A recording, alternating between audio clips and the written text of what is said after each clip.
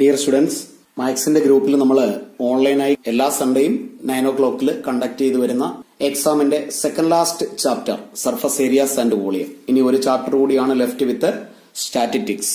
ആ എക്സാമിലെ ക്വസ്റ്റ്യന്റെ ആൻസർ ആണ് നമ്മൾ ഈ ഒരു വീഡിയോയിലൂടെ ഡിസ്കസ് ചെയ്യുന്നത്. ഇതുവരെയും പഠിച്ചു തുടങ്ങിയിട്ടില്ലാത്തവർ ഇനിയെങ്കിലും പഠിച്ചു തുടങ്ങുക. എക്സാമിന് വളരെ കുറച്ച് ദിവസം മാത്രമേ ബാക്കിയുള്ളൂ.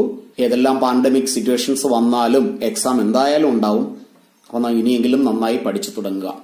അതിലെ ഫസ്റ്റ് ക്വസ്റ്റ്യൻ ഇങ്ങനെയായിരുന്നു: A metal sphere of radius 12 cm is melted and recasted into 27 small spheres. What is the radius of each sphere? ഒരു മെറ്റൽ സ്പിയർ, അതിന്റെ റേഡിയസ് തന്നിട്ടുണ്ട് 12 cm. അതിനെ മെൽറ്റ് ചെയ്ത് റീകാസ്റ്റ് ചെയ്ത് 27 സ്മാൾ സ്പിയറുകളായി മാറ്റുന്നു. അതായത് ഇതിനെ മെൽറ്റ് ചെയ്ത് ചെറിയ സ്പിയറുകളാണ് ഉണ്ടാക്കുന്നത്. അത്തരത്തിലുള്ള 27 സ്പിയറുകളാണ് ഉണ്ടാക്കുന്നതെങ്കിൽ ആ ഒരു സ്പിയറിന്റെ റേഡിയസ് എത്രയാണ്? ഇതാണ് ഇവിടെയുള്ള ക്വസ്റ്റ്യൻ. അപ്പോ 27 സ്പിയറുകൾ ഉണ്ടാക്കി എന്ന് പറയുമ്പോൾ ആ 27 കണ്ടുപിടിക്കാൻ നമ്മൾ ചെയ്യുന്നത്, അല്ലെങ്കിൽ നമ്പർ ഓഫ് സ്മാൾ സ്പിയേഴ്സ് എന്ന് പറയുന്നത്, നമ്പർ ഓഫ് സ്മാൾ സ്പിയേഴ്സ് അത് കണ്ടുപിടിക്കുന്നത് large സ്പിയറിന്റെ volume of large sphere, അതിനെ ഒരു സ്മാൾ സ്പിയറിന്റെ വോളിയം കൊണ്ട് ഡിവൈഡ് ചെയ്യുമ്പോഴാണ് നമ്പർ ഓഫ് സ്പിയേഴ്സ് കിട്ടുന്നത്. Volume of small sphere. Volume of large sphere കണ്ടുപിടിക്കാനുള്ള ഇക്വേഷൻ 4/3πr³ ആണ്, ഡിവൈഡഡ് ബൈ സ്മാൾ സ്പിയറിന്റെയും വോളിയം കണ്ടുപിടിക്കാനുള്ള ഇക്വേഷൻ സ്പിയർ ആയതുകൊണ്ട് സെയിം ആണ്, 4/3πr³ is equal to number of sphere made is 27.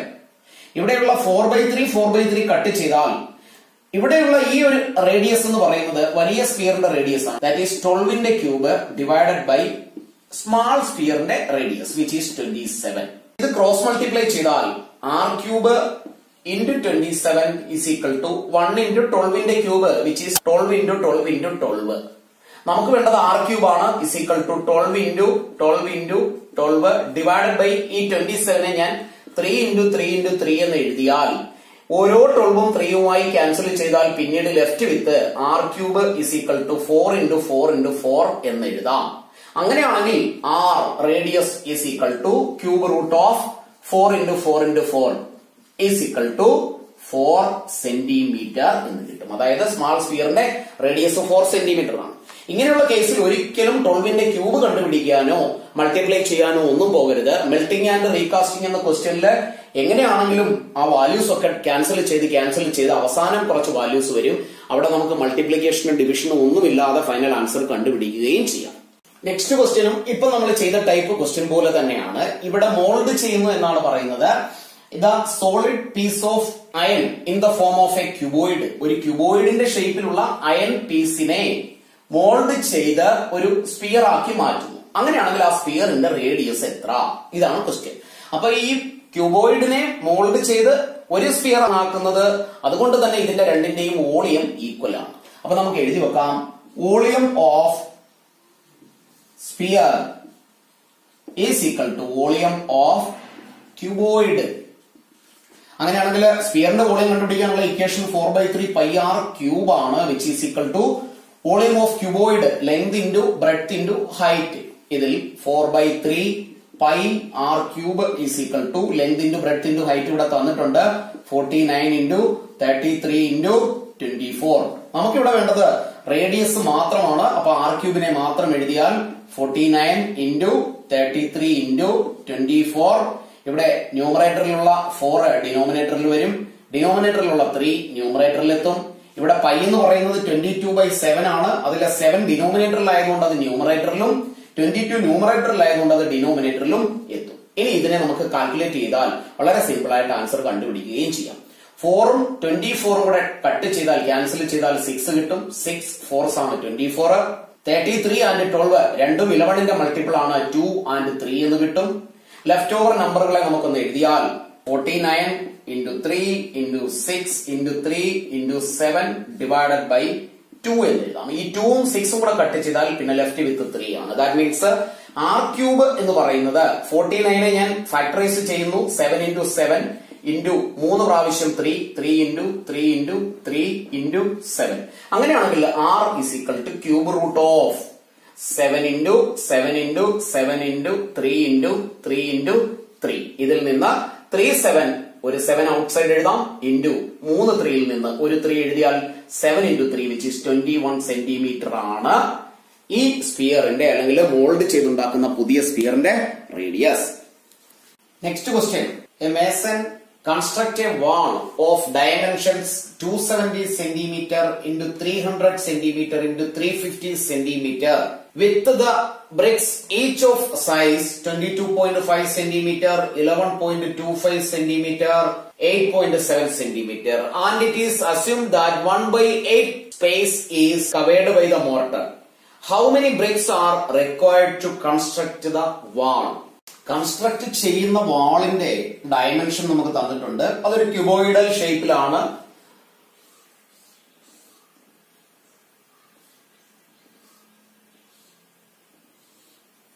അതിനെ 3 ഡയമെൻഷനലായിട്ട് വരച്ചാൽ ഇങ്ങനെയിരിക്കും. അപ്പൊ അതിൽ തന്നിരിക്കുന്ന 3 ഡയമെൻഷനിൽ ഏറ്റവും വലിയ 350 നമുക്ക് ലെങ്ത് ആയിട്ട് കൺസിഡർ ചെയ്യുന്നു, സ്മാളസ്റ്റ് വണ്ണിനെ ബ്രെഡ്ത്ത് ആയിട്ട് കൺസിഡർ ചെയ്യുന്നു, ആൻഡ് 300 ഹൈറ്റ് ആണെന്നിരിക്കട്ടെ.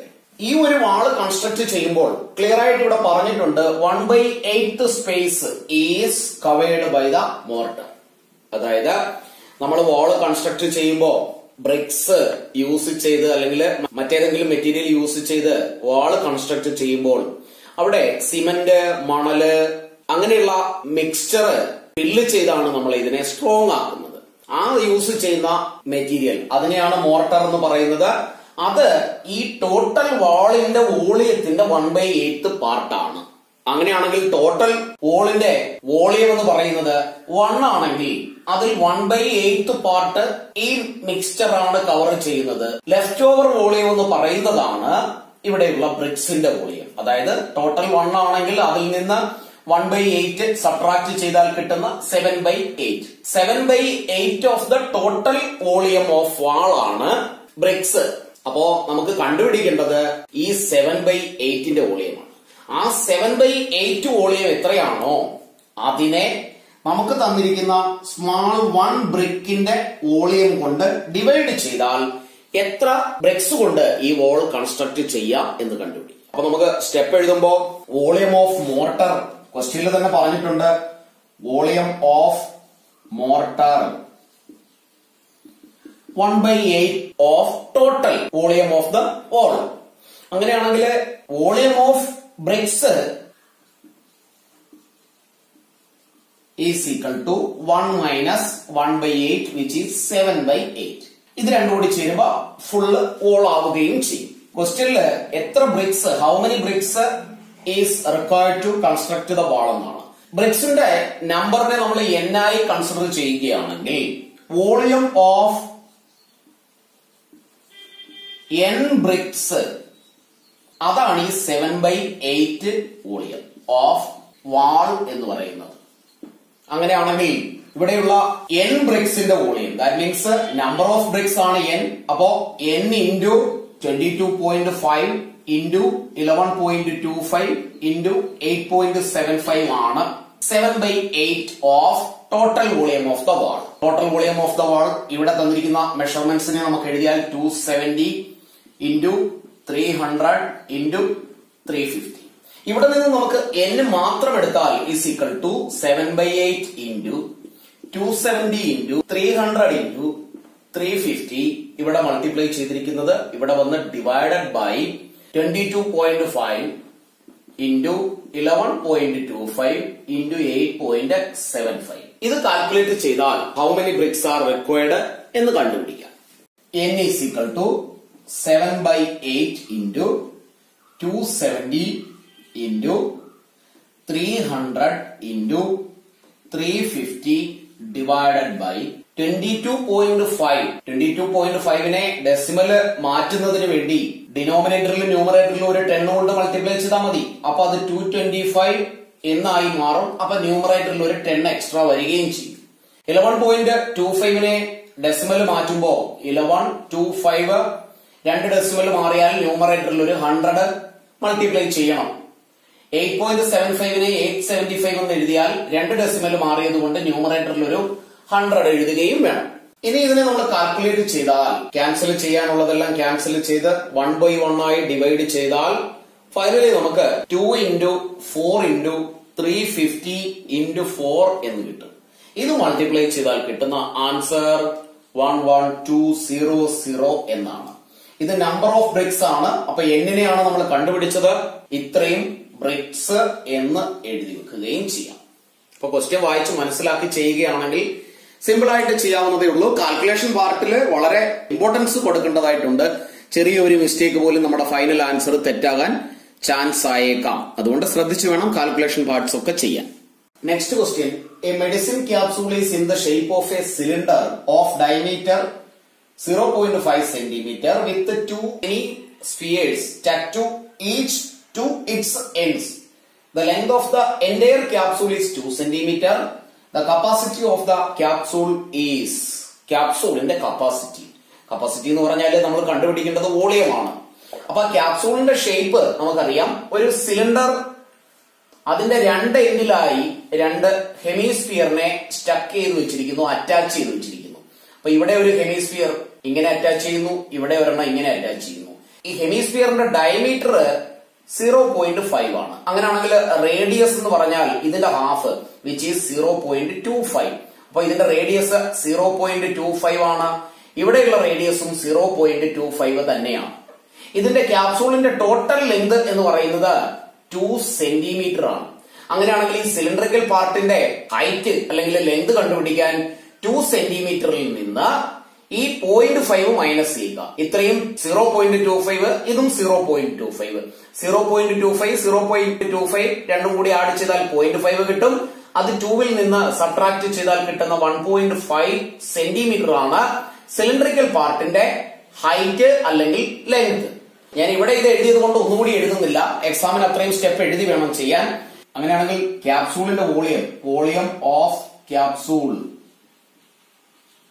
ഈസ് ഈക്വൽ ടു, ഇവിടെ 2 എൻഡിലുമായി 2 ഹെമിസ്ഫിയർ ആണ്. അപ്പൊ volume of 2 hemisphere plus volume of സെന്ററിലുള്ള cylinder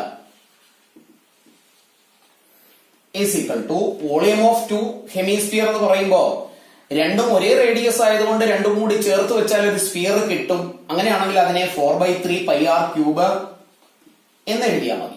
plus സിലിണ്ടറിന്റെ വോളിയം πr²h. ഇവിടെ നമുക്ക് കോമൺ ആയിട്ട് എടുക്കാൻ പറ്റുന്നതിനെ കോമൺ ആയിട്ട് എടുത്തതിന് ശേഷമേ കാൽക്കുലേഷനിലേക്ക് പോകാവൂ. അപ്പൊ നമുക്ക് കുറച്ച് ടൈം സേവ് ചെയ്യാൻ കഴിയും. അങ്ങനെയാണെങ്കിൽ കോമൺ ആയിട്ടുള്ളതിനെ πr³ നിന്ന് πr², ഇവിടെയും ഒരു πr² ഉണ്ട്. ലെഫ്റ്റ് വിത്ത് 4/3 r മാത്രമേ ഉള്ളൂ. r³ നിന്ന് r² എടുത്തു. പ്ലസ് πr² പോയാൽ പിന്നെ ലെഫ്റ്റ് വിത്ത് ഹൈറ്റ് ആയ h മാത്രം. ഇനി നമുക്ക് വാല്യൂ സബ്സ്റ്റിറ്റ്യൂട്ട് ചെയ്താൽ 22/7 ഇൻറ്റു റേഡിയസ് 0.25 ആണ്. അതിന്റെ സ്ക്വയർ എന്ന് പറഞ്ഞാൽ അതിനെ 2 തവണ എഴുതി മൾട്ടിപ്ലൈ ചെയ്യുന്നു. ബ്രാക്കറ്റിനുള്ളിൽ 4/3 into radius 0.25 plus height 1.5 is equal to 22/7 into 0.25 into 0.25. ബ്രാക്കറ്റിനുള്ളിൽ 0.25ഉം 4ഉം കൂടി മൾട്ടിപ്ലൈ ചെയ്താൽ 1 ആണ് കിട്ടുന്നത്. 1/3 പ്ലസ് 1.5. ഈ 1.5നെ നമുക്ക് 3/2 എന്ന് എഴുതാം. Is equal to 22/7 into 0.25 into 0.25 into ഇത് രണ്ടും കൂടി ആഡ് ചെയ്താൽ കിട്ടുന്നത് 11/6. ഇനി ഇതിനെ സിംപ്ലിഫൈ ചെയ്താൽ ഫൈനൽ ആൻസർ കിട്ടും. 22/7 ഇൻറ്റു ഇതിനെ നമ്മൾ ഡെസിമലിൽ നിന്ന് ഫ്രാക്ഷനിലേക്ക് മാറ്റിയാൽ 25/100 ഇൻറ്റു 25/100 ഇൻറ്റു 11/6. ഇതിന്റെ ഫൈനൽ ആൻസർ ആണ് 0.3601 സെന്റിമീറ്റർ ക്യൂബ്. കാൽക്കുലേഷൻ ചെയ്ത് നോക്കണം. ഇസ് ഈക്വൽ ടു, അങ്ങനെയാണെങ്കിൽ ഒരു ക്യാപ്സൂളിന്റെ വോളിയം ഈസ് 0.36 സെന്റിമീറ്റർ ക്യൂബ്. എക്സാമിന് വളരെ കുറച്ച് ദിവസം മാത്രമാണ് ബാക്കിയുള്ളത്.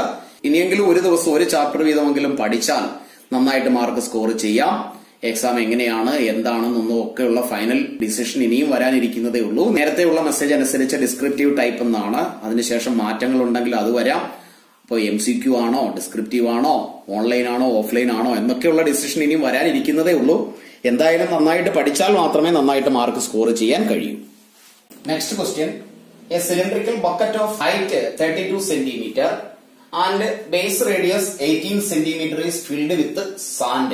ഒരു സിലിണ്ടറിക്കൽ ബക്കറ്റിന്റെ കാര്യമാണ് പറയുന്നത്. സിലിണ്ടറിക്കൽ ബക്കറ്റിന്റെ ഹൈറ്റും റേഡിയസും ക്വസ്റ്റ്യനിൽ തന്നിട്ടുണ്ട്. Radius 18 centimeter and height 32 centimeter is filled with sand. ഇത് നിറയെ സാൻഡ് ഫിൽ ചെയ്ത് വെച്ചിരിക്കുകയാണ്. This bucket is emptied on the ground and a conical heap of sand is formed. നമുക്കറിയാം ഇതിൽ ഈ ബക്കറ്റിലുള്ള സാൻഡ് നമ്മൾ ഗ്രൗണ്ടിലേക്ക് എംപ്റ്റി ചെയ്യുകയാണെങ്കിൽ അവിടെ ഉണ്ടാകുന്നത് ഒരു കോണിക്കൽ ഹീപ്പ് ആയിരിക്കും.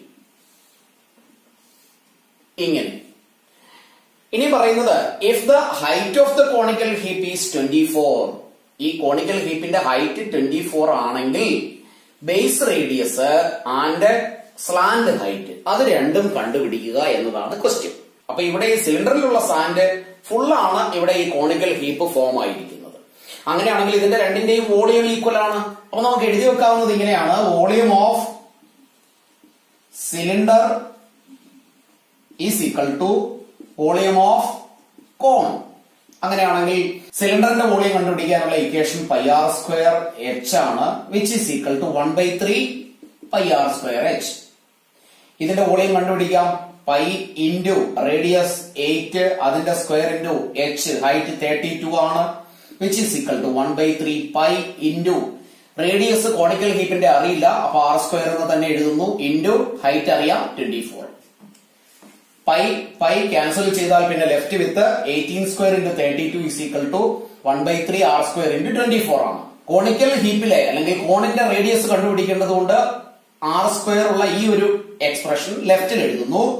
1/3 R square into 24 which is equal to 18 square into 32. നമുക്ക് വേണ്ട ആർ സ്ക്വയറിനെ മാത്രം ലെഫ്റ്റിൽ എഴുതി റൈറ്റ് സൈഡിലുള്ള 18 ഇൻറ്റു 18 സ്ക്വയറിനെ 18 ഇൻറ്റു 18 എന്ന് എഴുതി, ഇൻറ്റു 32 ഡിവൈഡഡ് ബൈ ഈ 3 ഡിനോമിനേറ്ററിലായതുകൊണ്ട് അത് ന്യൂമറേറ്ററിലാവും, 24 മൾട്ടിപ്ലൈ ചെയ്തിരിക്കുന്നത് കൊണ്ട് അത് 24 divided by എന്നുമാകും. Left over കാൽക്കുലേഷനിലെ R square is equal to 32 ഉം 24 ഉം കട്ട് ചെയ്യുന്നു, രണ്ടും 8ന്റെ മൾട്ടിപ്പിൾസ് ആണ്.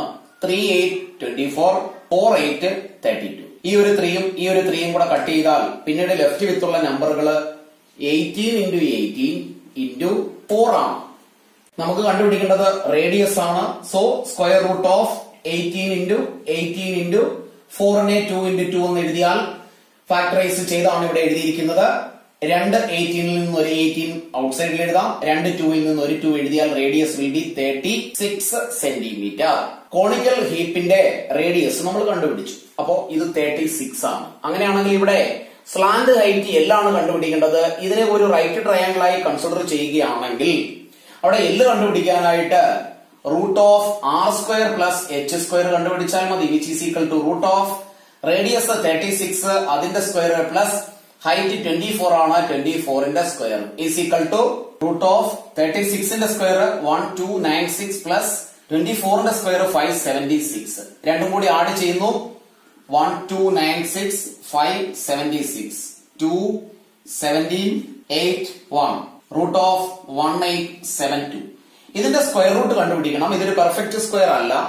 ഇതിന്റെ റൂട്ട് കണ്ടുപിടിക്കാൻ ഏതൊരു നമ്പറിന്റെയും സ്ക്വയർ റൂട്ട് കണ്ടുപിടിക്കുന്നതിനായി നമ്മുടെ ചാനലിലെ പ്ലേലിസ്റ്റില് ബേസിക് മാത്സ് അല്ലെങ്കിൽ PSC മാത്സില് how to find out the square root of any number, ഏത് നമ്പറിന്റെ ആണെങ്കിലും ഈവൻ ഡെസിമലിന്റെ ആണെങ്കിൽ പോലും സ്ക്വയർ റൂട്ട് കണ്ടുപിടിക്കാനുള്ള ഒരു വീഡിയോ അപ്ലോഡ് ചെയ്തിട്ടുണ്ട്.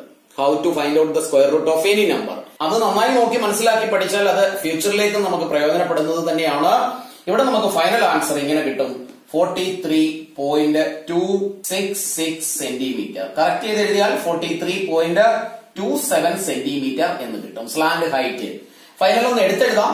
Slant height is equal to 43.27 and the radius is 36 centimetre. ക്ലാസ്സുകൾ ഇഷ്ടപ്പെട്ടുവെങ്കിൽ ലൈക്കും ഷെയറും കമന്റും ചെയ്യുക. മാക്സിമം ഷെയർ ചെയ്യാൻ ട്രൈ ചെയ്യുക ഫ്രണ്ട്സിലേക്ക്. എല്ലാവരും നന്നായി പഠിക്കുകയും കൂടി ചെയ്യുക.